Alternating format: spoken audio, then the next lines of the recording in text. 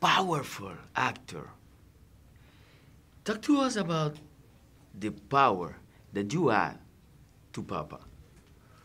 I think that to enjoy my job, I need to understand my job.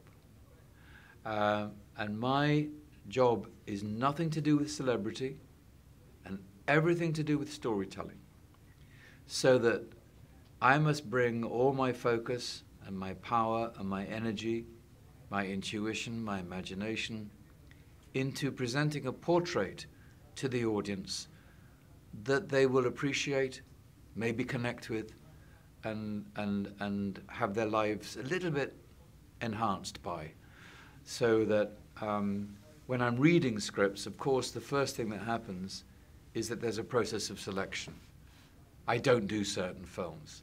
So that once I accept a film, I'm absolutely committed to giving it all my energies. Now, Papa Rudy is a beautiful character in our film because he focuses, enhances, sharpens Philippe's journey. In other words, I explain to Philippe and at the same time to the audience just how hard he has to practice, just how hard he has to, how seriously he has to take his task, how he has to be technically and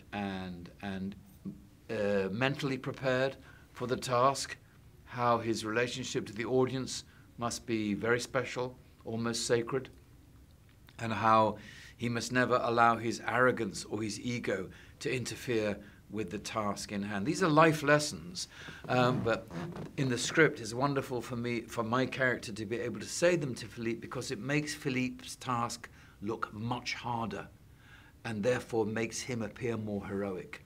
In other words, the more pressures that are placed on Joseph, on Philippe, the more beautiful is the journey and the more triumphant is the journey.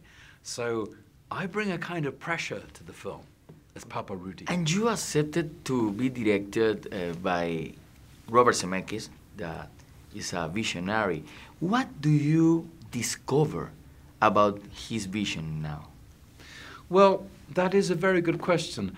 I think that a word that I would use in part to describe Robert is a word that you wouldn't immediately think of: restraint. He's actually uses his visual effects very carefully. He doesn't throw them at the screen.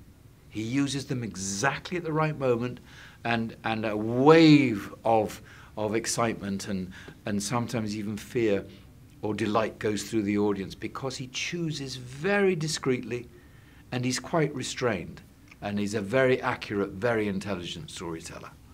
I feel blessed for this interview. Thank you so much. Oh, thank you very much, Victor. Have a great day.